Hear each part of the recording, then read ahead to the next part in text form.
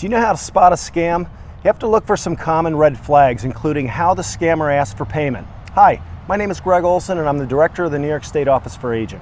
And I'm Dan Lyon, of the Fraud Scam Program Manager at Lifespan of Greater Rochester.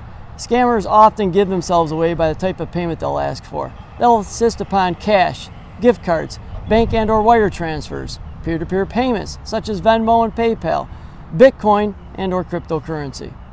But don't worry if you don't know how to do these types of transactions. A scammer will gladly hold your hand and walk you through the process of completing a transaction while on the phone with you. And that's when you know it's time to hang up, because you're giving away personal information and you will be scammed. Scammers are smart.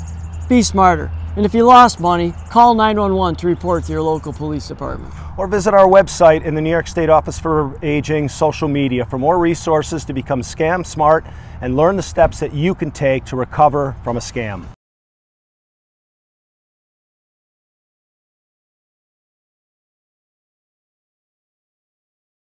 We see a lot of folks with fraudulent checks that they bring in they're asked to send money somewhere.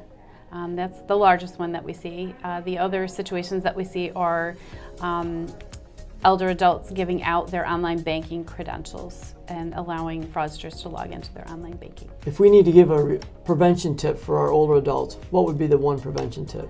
Always be suspicious of everything and double check everything.